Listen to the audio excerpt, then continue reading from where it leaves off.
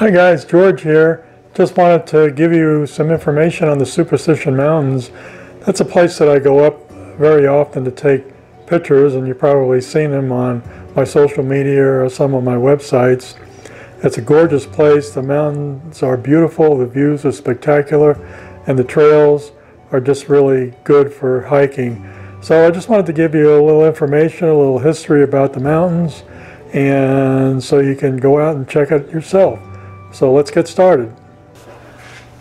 So the Superstition Mountain Range is in the federally designated Superstition Wilderness area and includes a variety of natural features in addition to its namesake mountain.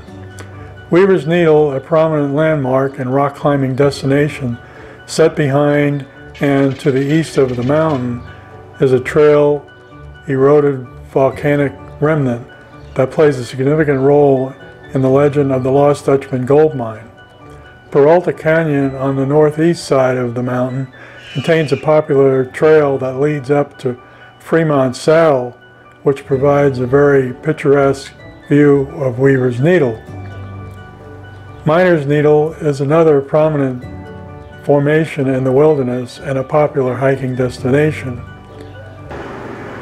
As with most of the terrain surrounding the Phoenix metropolitan area, the mountain has a desert climate with high summer temperatures and a handful of perennial sources of water. The elevation in the more remote eastern portion of the wilderness is higher than the western portion.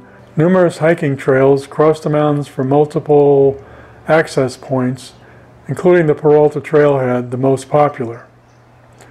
The Lost Dutchman State Park, located in the west side of the mountain, includes several short walking trails.